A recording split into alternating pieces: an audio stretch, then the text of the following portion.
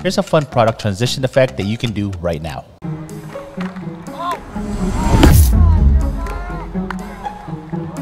First thing you need to do is find a product that you want to use, like what I did here with the Kellogg's cereal. Since it was a Frosted Flakes product, I got the actual Frosted Flakes cereal and used that to fall into my hand as the second shot. You can use any other products that you want, maybe like a bag of chips, a pack of Oreos, totally up to you. Be creative with what you use. The steps for all this will all be similar. So I did this on a football field. You can do this wherever you like, it'll work out the same way. So first thing you need to do is shoot the first half of your shot. So for this one, I was throwing the protein tub up and down with one hand, and I shot it with a smartphone in my other hand. Then after about a few seconds, I pretended that it turned into a cereal as I let the tub just stumble onto the grass. So the next part is kind of key to make it all work. You got to make sure that you have a second person there to help you with your second shot. So what you're going to do is have them move the tub that just fell into the grass out of the shot so it's not shown in the frame. And then have yourself or the subject, whoever it is that's in the video, to make sure that their hand doesn't move and is in the similar spot so that it'll look more realistic in the end. So now for the second half of the shot, you're going to need your helper to drop the cereal into your hand. You got to make sure that when they're dropping it onto your hand that you're moving your hand down to kind of copy the movement of the first half of the shot. So count down and time it so that the movement and timing is right.